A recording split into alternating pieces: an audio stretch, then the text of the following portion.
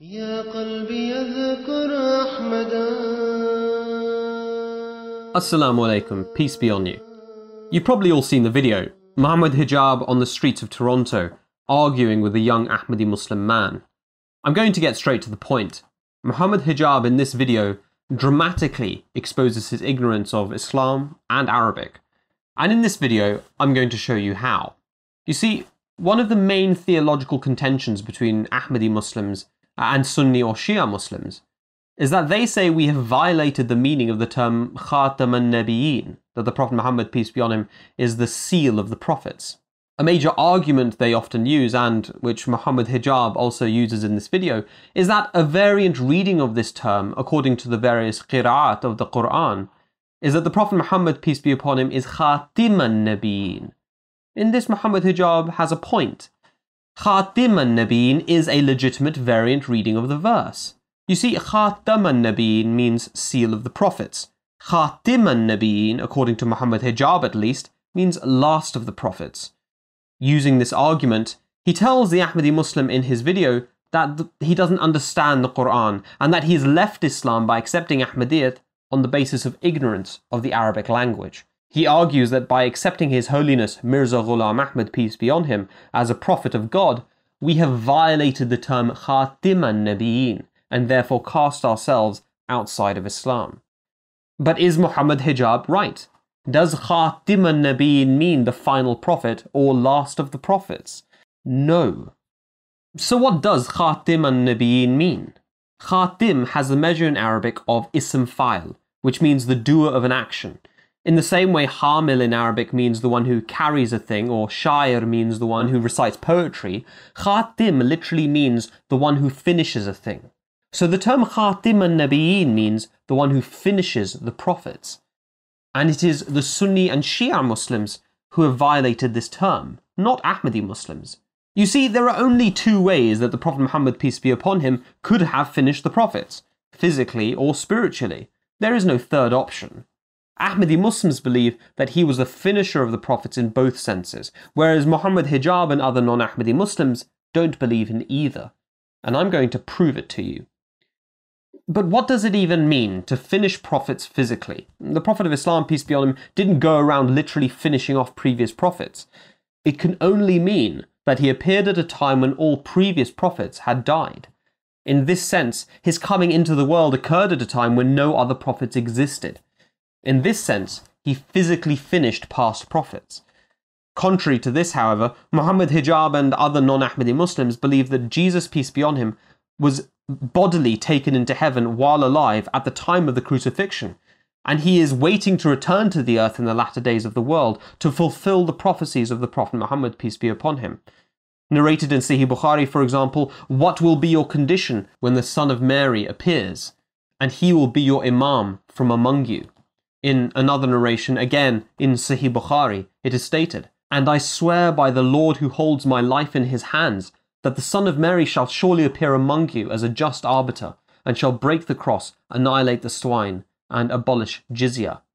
And then in a third narration of Ibn Majah, the Prophet Muhammad, peace be upon him, stated, that ummah can never die, which has me at one end, and the Messiah, Son of Mary, at the other.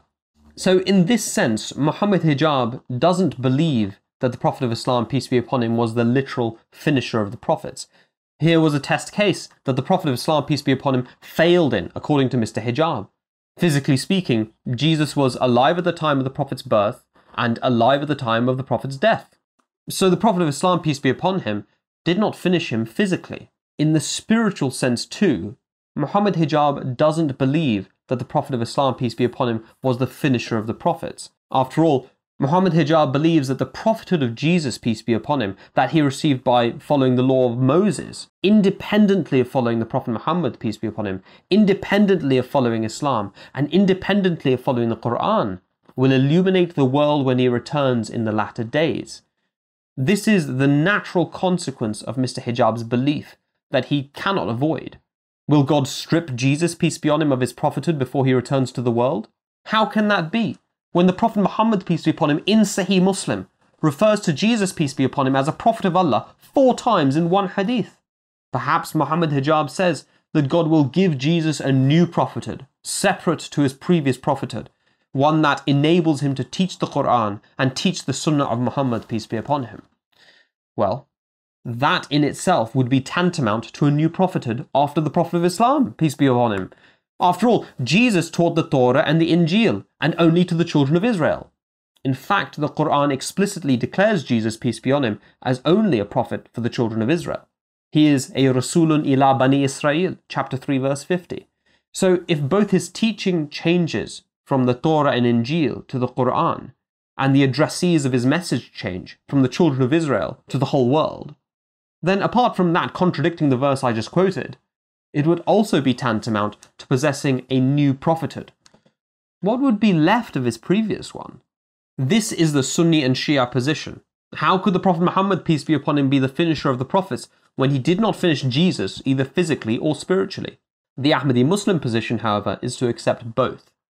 Physically, we believe that all prophets, including Jesus, were physically dead before the birth of the Prophet Muhammad, peace be upon him. His coming heralded the end of all previous independent prophets. So that takes care of the physical aspect. From the spiritual aspect, we believe that all prophets previous to the Prophet Muhammad, peace be upon him, were rendered redundant by his coming, since his teaching and his prophethood encompassed all of them and all of their teachings. After all, what is the point in drawing light from a light bulb when the house is flooded with light from the sun? The sun of Muhammad, peace be upon him, has risen, but Mr. Hijab wants to keep the lights on still. Ah, Mr. Hijab will say, but you don't believe that the Prophet Muhammad finished all prophets physically and spiritually, because you believe that Mirza Ghulam Ahmad is a prophet of God, and he died in the 20th century. So let's address that too. You see, whatever denomination of Islam you belong to, we all believe that the need for prophethood continues after the Prophet Muhammad, peace be upon him. This is a fact. If Mr. Hijab doesn't believe that the need for prophethood continues after the Prophet Muhammad, peace be on him, then why do he and other non-Ahmadi Muslims await the re-advent of Jesus, peace be on him, as a prophet? The only difference is that Ahmadi Muslims believe that that need would be fulfilled by a person who would be a perfect follower of Islam, of the Quran, and of the Sunnah of the Prophet Muhammad, peace be on him. Whereas non-Ahmadi Muslims believe that Jesus, peace be on him, who did not become a prophet through the blessing of Muhammad, peace be on him, will lead mankind in the latter days. We believe that the Prophet Muhammad's spiritual influence is final, and His Holiness Mirza Ghulam Ahmad, on whom be peace, was not an independent prophet, but attained his station of prophethood by becoming a perfect reflection of the Prophet Muhammad, peace be on him. Indeed, we believe that no station or rank can be attained except as a reflection of the Prophet Muhammad, peace be on him, as per the verse of Surah Nisa, A'udhu billahi minash shaitanir rajim. Whoso obeys Allah and this messenger shall be among those on whom Allah has bestowed his blessings, namely the prophets, the truthful, the martyrs and the righteous, and excellent companions are these. Chapter 4, verse 70. This is the essential difference between Ahmadi Muslims and Sunni or Shia Muslims in reality. We believe that the Prophet Muhammad, peace be on him, finished and made redundant all spiritual teachers before him, and that any spiritual teacher who comes now must be a pupil and a student of Muhammad, peace be on him. This does not violate him being the seal or the finisher of the prophets, because it is only his prophethood continuing through his perfect followers. Indeed, we believe that it is none other than the Prophet Muhammad's spiritual influence that raised Hazrat Mirza Ghulam Ahmad, on whom be peace, to the station of prophethood, and which lives on through him. This is not just our interpretation, by the way. This is the interpretation of the Prophet Muhammad, peace be on him. This is why the Prophet of Islam is described in the Quran, in Surah Al-Jumu'ah, as coming back to the world again among another people who would not be Arab.